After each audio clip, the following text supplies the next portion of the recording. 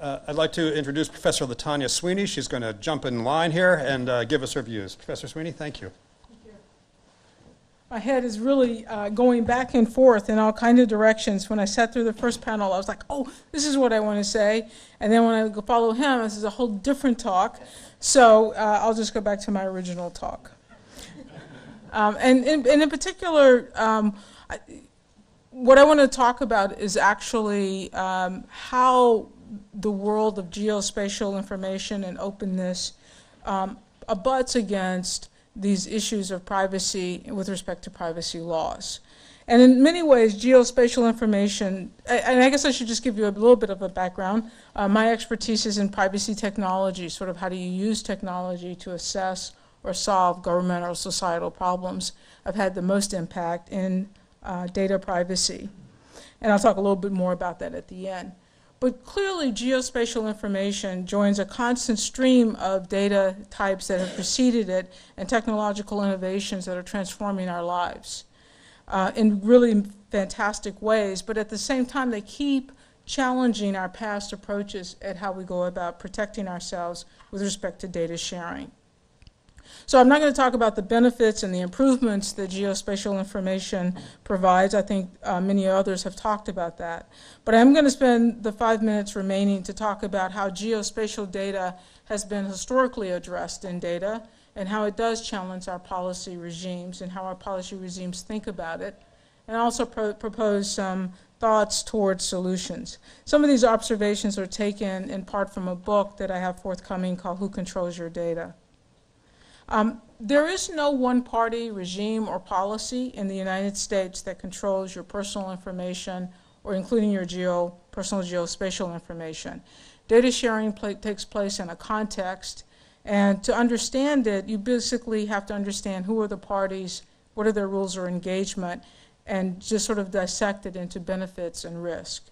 And where you sit in this community is basically at the forefront of this. That is, as you go forward, you'll see that the policies are of zero help to you. And if you try to use them, it's not going to be very helpful. But on the other hand, constructing new paradigms will be helpful. And so thinking about it in these ways, I think you'll find useful. So what are these ways and what are these policies? So there are usually three parties involved in a data sharing arrangement: the subject of the data, the entity receiving the data, and the entity providing the data. Now sometimes the subject of the data is one or the other two, and sometimes not. Revenue streams, regulations, laws, technology design combine in very different ways to establish what the actual rules of engagement will be. And they often do so in a way that creates a power imbalance. That is, they favor one entity over the others. They allow those in control to enjoy the benefits while others may risk the harms. And the real trick when you're constructing these systems and these data sharing arrangements is to try to either align the benefits and the risk or to realize the benefits with minimal risk or guarantees that limit the risk. So as we turn forward, we will look towards technology design for the best possible ways forward. And personalized decision making, because that's something that's made possible. The previous panel spoke to it often about, especially the civic talk, where she talked about let's put back our data and so forth. Those are the kinds of ways as we move forward that offer us some of the most promise. But what can we learn from the past in our past policies? Well, let me have you first consider some real-world examples from public health and from healthcare. So we'll start with the case of lead poisoning, which is reported to the New York City Public Health Department as an attempt to balance risk and utility in data sharing arrangements. So during a trip to the pediatrician, young children are required by state law to be tested for lead poisoning, often originating when young children eat paint chips from paint containing lead. A child with lead poisoning will suffer a lifetime of developmental problems. So New York City law requires children who are tested and all the results from that test to be forwarded to the New York City Public Health Department. The Public Health Department, in turn, is responsible for taking action against landlords. So as part of governmental oversight and the demand of communities, lead poisoning results must be made public so that the public is aware of the nature and extent of the problem and can also oversee the actions taken by the Public Health Department. The problem that is if the geolocations are provided, the children could be identified and discriminated for life. If the locations are not provided, then the public good cannot really be served because the public could remain at risk, or there may be partiality in enforcement. So there's clearly a risk of re-identification of children using publicly available health data, which is required by another state law that I'll mention as my second example. And so if these point locations are shared, i.e. just address locations, then we can actually re-identify these children. So an idea that's not so good is, say, we use a different point location. We just randomly choose another location. And of course, the problem there is that you may actually be inferring or imposing damage on another real estate property or even on another child. Another idea that doesn't work particularly well is to say, I'm going to not report the specific point location, but I'm just going to produce a circle around that location of some size. And the problem there, of course, is that one, when we link it to health information, that child might still be the only one, and therefore you didn't really achieve the goal. Or the fact that so many points have the same kind of radius or roughly the same radius allows us to pinpoint the location. So one solution that has been adopted to some extent is reporting a geographically wide area known to have incidents of other children. And that's a way that remains faithful to the original value. But if you have other data and you attempt to deconstruct it, you end up with multiple matches for which you can't be certain. So that's one example. But what about this health data that we would otherwise link it to? How do they go about dealing with that?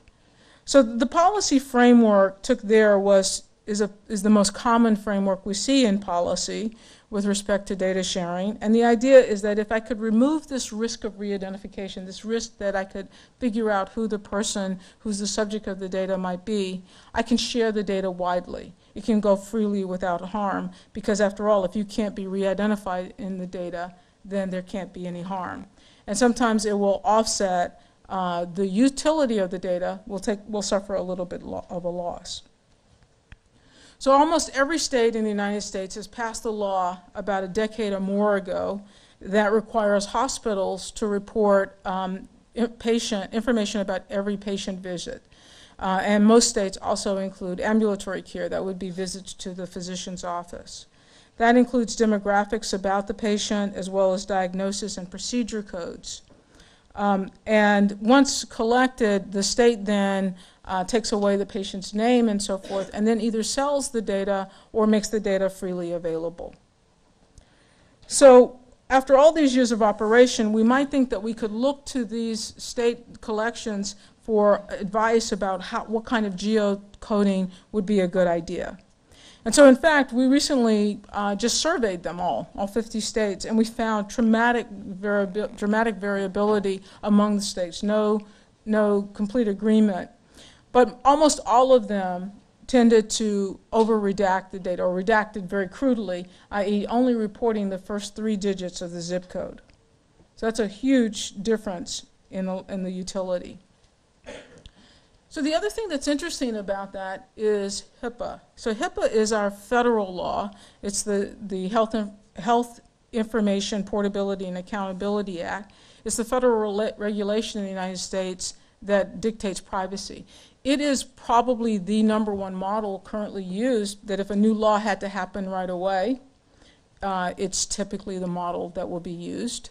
There is currently a lot of discussion in DC about replacing what we currently do through IRBs and research to be replaced with a HIPAA model. And so understanding how HIPAA deals with geospatial information, I think, is really important. So HIPAA has what it calls the safe harbor provision. And the idea of the safe harbor provision is that if you do these things to your data, you're free from any penalties or risk, or even free of HIPAA anymore, and you can do whatever you want with the data. You could put it online and so forth. So what is it what are these rules? Well, the rules are the dates have to be reported in years, and you can give the 5 digits of the zip code, dropping but only the first 2 digits if the population is less than 20,000. So that's year of birth and 5-digit zip codes, except for in smaller populations where we only give the first 2 digits. In all of our surveys of those 50 states that have the hospital discharge data, that inpatient and outpatient data, of all of the surveys of all of the federal data that's made available on many of the sites in the open government sites, absolutely 0 of them adhere to the HIPAA safe harbor. They all adhere to a stronger standard. So this tells us 2 things. It tells us that, so there are a couple of lessons hidden in those examples. So one of them is that if forced to produce a law today, Congress will turn to HIPAA. HIPAA will prescribe a some type of geospatial relationship that will both destroy the data and still not necessarily protect privacy. We'll talk in just a second about, are they very good are these rules any good at protecting privacy? And so the challenge for this community is really to figure out how to leverage technology to do something better. So let me say why, after all of that, no matter how much aggregating I do on these zip codes and so forth, that these challenges still remain in terms of privacy. So in 1997, I showed how demographics that appeared in medical data could be linked to population registers like a voter list to re-identify people by name. Perhaps my earliest example that's most well known is William Weld when he was governor of Massachusetts. He lived here in Cambridge. He had collapsed, so his data did appear in some publicly available medical data redacted along the lines of HIPAA dictates. And it turned out that he was uniquely identified. That particular data, though, had his full date of birth, not just his year of birth.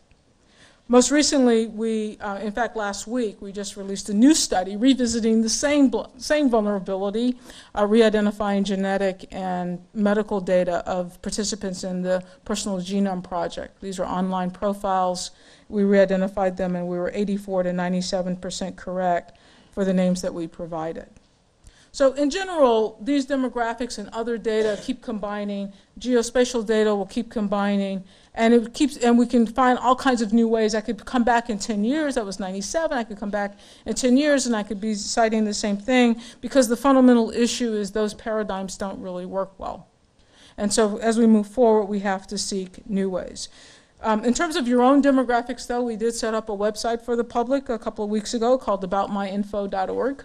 And you can go there and see how unique you are by your demographics. Okay, and I'm at my last sentence. How's that? Is that good? So in concluding, our past approaches tend to view the risk in sharing through the lens of re-identification. I think the future requires a technology-powered solution. Thank you.